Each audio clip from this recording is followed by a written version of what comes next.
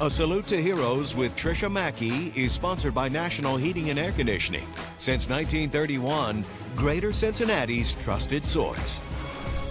A student-led organization at the University of Cincinnati is helping to improve the lives of veterans with disabilities. In this week's Salute to Heroes, we introduce you to Enable UC. Imagine not being able to complete a simple task like opening a can of soda or simply reading a book.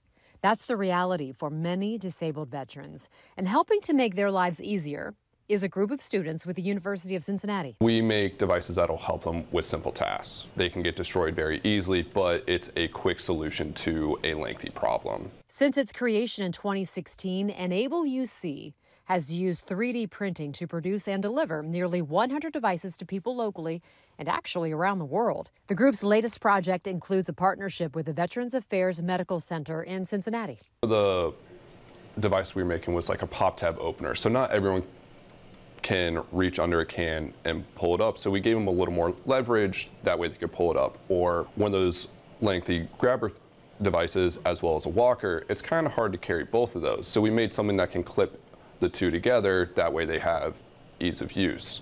The group makes the devices for veterans free of charge. This is a project Scott says is near and dear to his heart because his grandfather is also a veteran. It gives me more of a push to go towards this, to work a little harder for this. It's a project that I care about dearly. There's no commercial market for devices like these because each patient's needs, they're unique. Enable UC is run entirely by students and is funded by donations and grants. To learn more or inquire about a device, you can visit our website, fox19.com.